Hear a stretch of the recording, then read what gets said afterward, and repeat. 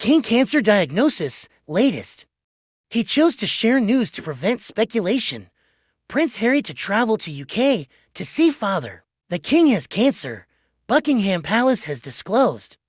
His diagnosis was made after he was treated at a London hospital for an enlarged prostate. A statement says, diagnosis made after king had prostate treatment.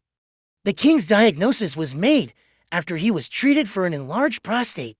When a separate issue of concern was noted, Buckingham Palace has said, the king left hospital a week ago. After a 3-night stay following treatment for an enlarged prostate, the monarch, 75, smiled and waved to the public as he left the private London clinic with the Queen by his side. The king was first admitted to the hospital on the 26th of January, accompanied by Camilla. King heading into treatment. A very fit 75-year-old king is heading into his cancer treatment.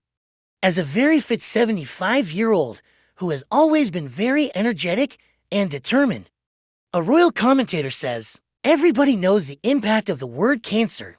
Alastair Bruce tells Sky News, as he says the monarch's diagnosis gives it something of a focus. I think that having come down to London, we here, to start this procedure, we know he does so with enormous enthusiasm. He says, king has thrown himself into his role of head of state, and maybe bringing light to the issue incidentally through his own diagnosis, says Mr. Bruce. Cancer is something that almost every family in the world, I think the impact of this announcement, and the fact that it's being shared, so see, Starmer sends King all the very best. The leader of the opposition has just issued a statement following the news that the king is being treated for a form of cancer. Sir Keir Starmer said, on behalf of the Labour Party, I wish His Majesty all the very best for his recovery.